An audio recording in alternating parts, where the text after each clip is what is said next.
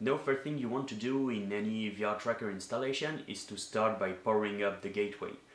This is very important because then the camera and the tag will directly connect to the gateway. So it is very important to be the first thing you want to power. So there are two things to do. If you want to have internet access after that the gateway is powered, you have to first start to put the internet cable in the internet plug and connect it to your home router. So this is important because the gateway will create a Wi-Fi network which will be called VR Tracker Gateway.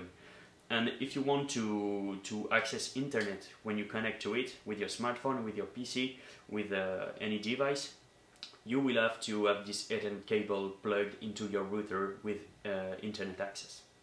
Then you just have to plug in the power adapter and you will see the gateway booting. There is a little green LED there. So you will have to wait a few minutes for it to boot, and you will then see the Wi-Fi network appear. So yet again, it's called VR Tracker Gateway and the password is VR Tracker.